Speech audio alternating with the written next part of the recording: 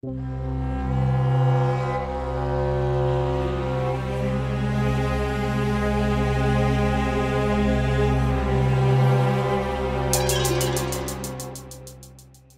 a dark or threatening location, sometimes a great way to lure your character to your horror movie villain is to present them with a light spot or location disguising danger as safety. You could go even further and incorporate light as an element into your villain themselves.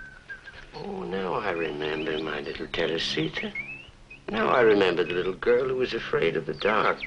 The film Leopardman plays with this concept in one notable scene, where a young girl, Teresa, is making her way home. She's paranoid of her surroundings and established as being afraid of the dark. When she has to pass back under a bridge, she chooses a path with light bouncing off the water therein. However, entering the tunnel and being lit up reveals her presence to a leopard, who then winds up killing her.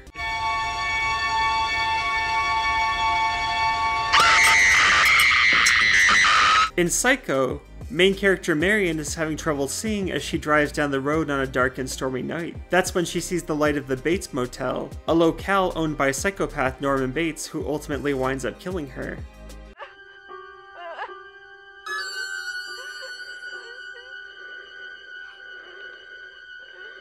In Halloween, when Laurie Strode enters her friend Annie's dark and seemingly empty house, she's drawn into the room where her friends' bodies are by a sliver of light shining around the doorway. I looked right into its deadlight, and I wanted to be there. Deadlights.